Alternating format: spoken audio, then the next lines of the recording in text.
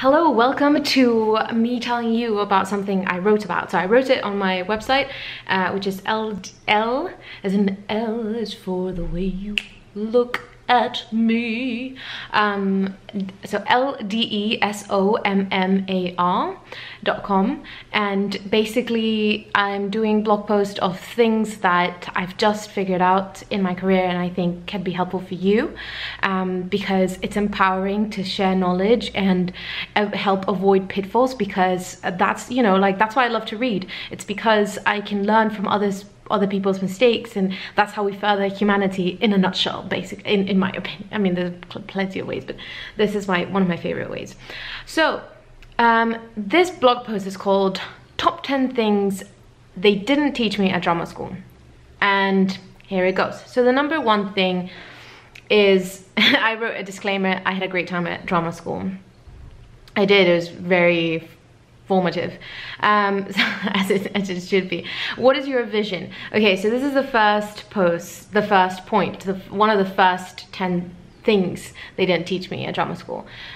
Basically, because everybody asks the question, should I go to drama school, should I train, or is it not worth it? And it's such a complicated question because it really depends on who you are. Like, ultimately you're an artist, okay? Yes, there's commercial sides to it, but in the end it's your brand and it's your career, and it is helpful to have a vision of what you aim to do later on in life, so that your steps, like, it's okay if you don't know exactly where you're going, but usually you have some inkling. For instance, like, I always knew that I wanted to do film and I wanted to end up in LA. However, I thought, well, I have a Swedish passport, I might as well like move to the UK and act there, because obviously, well, not obviously, but in my opinion, I thought like one of the best trainings that you can get in acting is in the UK, and I still stand by that. I think in the UK they take that tradition extremely seriously, and if you're really developing your craft to be the best you can be, then why not? In my opinion, that's one of the places. I also auditioned to some schools in the US, but I did get into one, but I just felt happier, or like more, I thought it was better bargain to do the one that I got admitted in the UK. And another thing is that people audition to drama schools like year after year after year, and it does not mean anything. And that's the other thing, it's like, drama school is not the be all and end all by any means. Yes, I've heard from someone that works in the US that both New York, well, and London, which obviously isn't in the US, those two cities really care where you trained, but other than that, LA really does not care where you trained, as long as, like, they only care what you've done before, and like if you did it with, like, if you were starring in something with someone famous, or who you trained with, more than where you trained at, because there's tons of like schools that are very like following just like one person, whereas I think the really good thing that drama schools in the UK have is that, okay, this is just got a conversation about acting, and I hope it's helpful. I hope you can take something out of it, or hopefully many more things than just one. And what the UK system does, which I love, is that it basically hands you a bunch of methods and then says, okay, we're gonna try all of these, and also you feel free to invent your own, which I actually randomly did. And then, but no, it wasn't a full method, it was just because I had trouble with pronunciation and one thing, and then I did this physical exercise with a movement teacher that then became, that's one exercise that like I invented with her guidance, like tutelage. So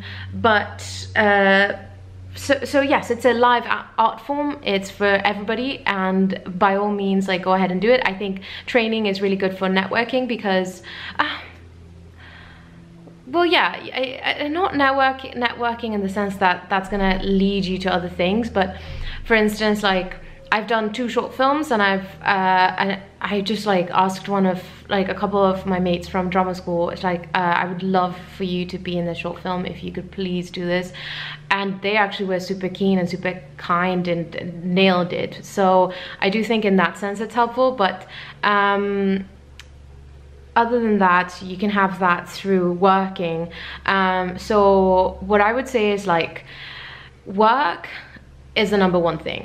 Like if I were to redo my life, that would be the number one thing, because I don't know if it's because I am a female or because I like completely bought into the school system idea, which is like you have to learn everything and then you feel like you're qualified to actually do the thing. They're in the Lean In book. There's a statistic that was actually like awful. Sheryl Sandberg, she said something like, men are only, you know, they apply to a job when they're like 60% qualified for it. And they think like, yes, I'm just gonna like, you know, that's the potential, and I can like, having done this, I can totally project and see myself that I'll be able to like, you know, overcome these things and like nail it. Whereas women tend to wait till they're like 100% like they hit every single point that they're looking for in the post and in the job opportunity, and then they apply. So like women are either not being hired on their potential, which men are, or we just wait too long to be ready. And I think that's definitely something that happened with me. In my family, we value education so much. And so, you know, my parents were like, okay, we're gonna help you financially, but only if you get a degree. And I was like, okay, there's this obsession with getting a degree. I think that's slowly disintegrating nowadays, since you don't need to, and there's tons of online education that is available to everybody. And schools tend to cost so much, especially in the US, and that's ridiculous. And also, and you know, student debt, but also like sometimes I did go to school in the US before the Me Too era, or and it was not a very like pleasant place, I think. I mean, from my experience, but it could have been anything from culture shock to I was studying something that I didn't feel truly was my place to be. So of course, like my best friend actually had the best time of her life there. So it is not a categorical statement. It was just like my subjective experience. But let's go back to, what is your vision? The question is, where do you see yourself? As I mentioned, I saw myself in making movies in LA. And I ended up in London, and I had the best training I could hope for there. But I definitely, one of the mistakes I did was that I needed to feel like I was 100% ready to tackle every job, whereas you're meant to like jump to it. Obviously, was that it? Or was it actually, I think, that I needed the education? No, I actually think I needed the education. I think it was really good. Like obviously I grew so much with it, but it's just the idea that, for instance, like if I had gone to LA to train and start, you know, then my networking would have been, you know, from day one in the industry or the city that I want to develop myself in. And so just have that in mind, because there's so many places that you can train. So if you love French theater, obviously, well, not obviously, but more likely than not, please go and train in France, where you will make the networking that you crave, and that it's actually going to be helpful for you. So if you're a person that loves theater very much, then I would suggest, you know, Sydney's really good, London's really good, New York's really good in terms of theater, Buenos Aires, Argentina, if you speak Spanish, depends, you know, there's so many different places. You can start locally, of course, and actually one of my dreams is to, and this is a test to see if this works, I want to distill things that they taught me at drama school that I find exceedingly helpful, and give them for free to you.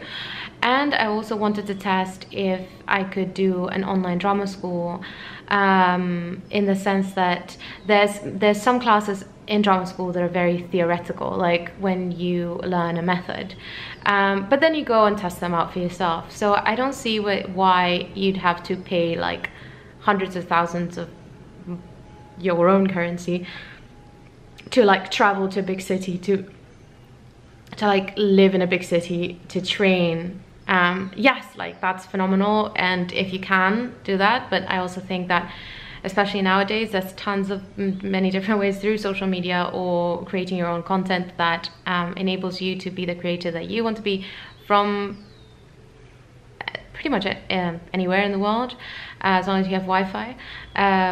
So anyway, so what is your vision? I think if you can have a little time to yourself and really dig into yourself and figure out, okay, where do I ultimately, where's my dream? Where do I want to end up? Take that into consideration if you decide to train, because it just will help you. It is, I mean, like, I trained in London, and I don't think, you know, I don't take it back. I think that's amazing. I'm just aware that if I had chosen to be in LA from the get-go, I would have gotten the networking that I'd want. However, now I have this whole appreciation of, you know, British way of either, you know, films and scripts and theatre. But anyway, long story short, it says plans or tactics to get your goal can and will change to adapt to your life, but stay true to your north. Stay true to your north, because ultimately it is your life. It is your life. You're building it, and you don't have to answer to anybody. Obviously, try not to be rude, because it's helpful when you're nice. Especially like now that I'm reading a full script and I'm thinking of producing more things, I'm thinking like, gosh, I only want to work with like people that I like get along with, just because, like, especially if it's gonna be like my first big project, I don't want any like trouble, just because, I mean, if there is, like, it's gonna be like, we can solve it, but wouldn't you rather work in a place where people just get along and like can focus on the work? Because any energy that goes into like fixing all the solutions, it could have been energy that goes into actually the project. And anyway, but that's production. So okay, let's move on to thing number 2.